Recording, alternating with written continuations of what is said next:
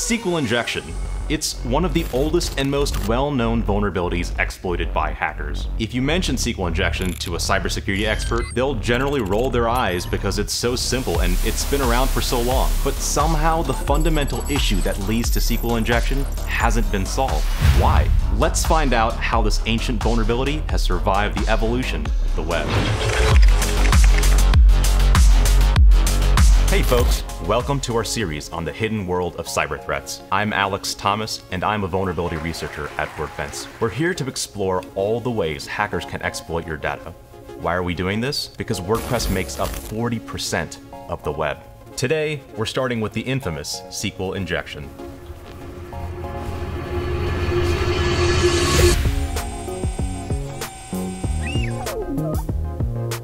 Structured Query Language, abbreviated SQL, otherwise known as SQL, is the query language used by most database management systems on the web today. So, how exactly does SQL injection work? This is our favorite online shoe store. And like any store, it has a database full of things like shoe names, prices, and inventory. But it also has something more valuable, a table of all its users, including their usernames and passwords. Let's do a normal search. I'm looking for a new pair of Defiant shoes. I type Defiant and hit enter. Now, what's happening in the background? The website takes my search term, Defiant, and builds a command, a SQL query, to ask the database to retrieve information. It's basically saying, hey database, show me the name, price, and image for any shoes that have Defiant in their name.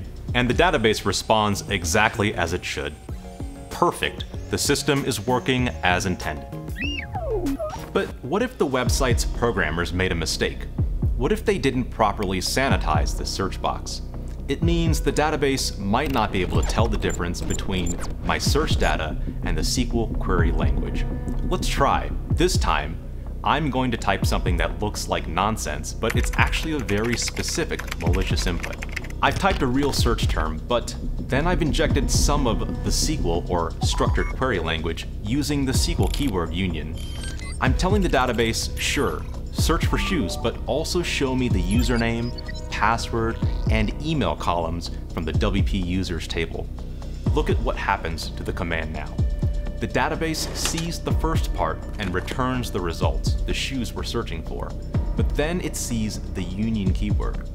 It's now being tricked into grabbing data from a completely different table, the WP users table. That little double dash at the end is a comment. It tells the database to completely ignore anything that comes after it, protecting my injected command from being broken by the rest of the original query.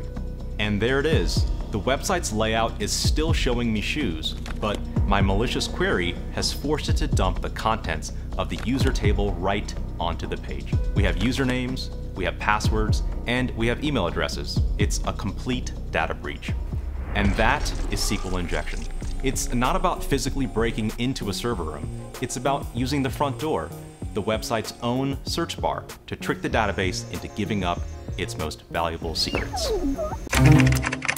SQL injection is old, noisy, and somehow still everywhere. Here are 4 big breaches and one recent WordPress bug that's been hit in the wild. In 2012, Yahoo Voices got hit. About 450,000 accounts exposed. One bad query, and boom, credentials dumped. 2015, TalkTalk, UK. A 17-year-old ran SQL map against an old page and pulled roughly 157,000 customer records. Classic SQL injection. Back in 2011, Sony Pictures, lulzsec walked right in with a single SQL injection on sonypictures.com. Sony later confirmed about 37,500 accounts were exposed. Fast forward to 2016, Epic Games. The attack resulted in the exposure of 252,000 accounts, including usernames, email addresses, and salted MD5 hashes of passwords. Why?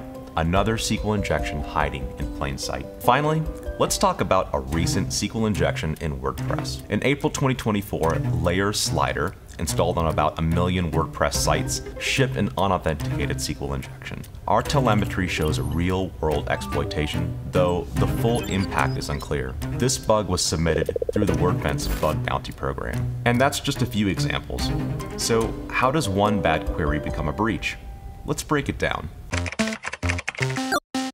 First on our defense list are prepared statements. Unlike queries where user input from the web application is concatenated with a SQL statement, these statements are precompiled by the application before they're executed.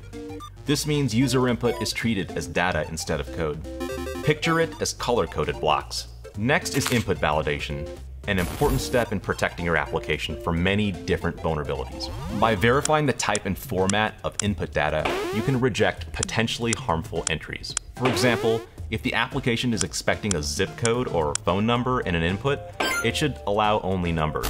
Database abstraction layers, or object relational mapping, provides a layer of abstraction between your code, and these are generally designed to prevent SQL injection by implementing the strategies we just spoke about, like input validation and prepared statements. Lastly, let's talk about web application firewalls, or WAFs, like Wordfence. These act as detectors between your application and incoming internet traffic. They're designed to detect and block requests that match a malicious pattern.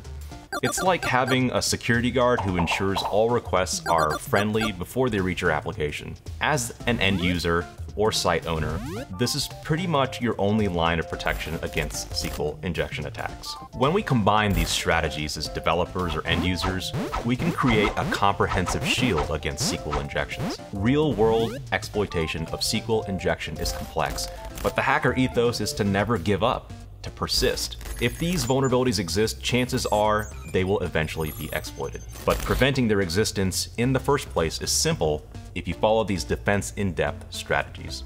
All right, folks, as we wrap up, let's recap why SQL injection is such a big deal. From a developer perspective, if threat actors gain access to your customers' databases, you may lose trust and credibility. The same is true for WordPress site owners who unintentionally expose customer data, like names, addresses, usernames, and passwords. As an end user, knowing your data was involved in a compromise doesn't feel great either, and may require you to take action to protect yourself from fraud. So if you're a site owner, make sure your WordPress software, plugins, and themes are always up to date, and you're using a web application firewall.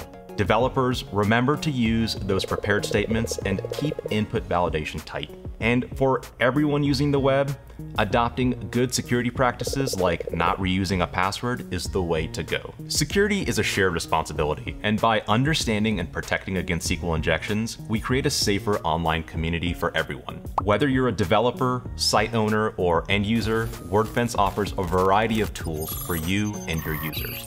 Join us next time as we check out cross-site scripting, another critical vulnerability to be aware of. Until then, stay secure.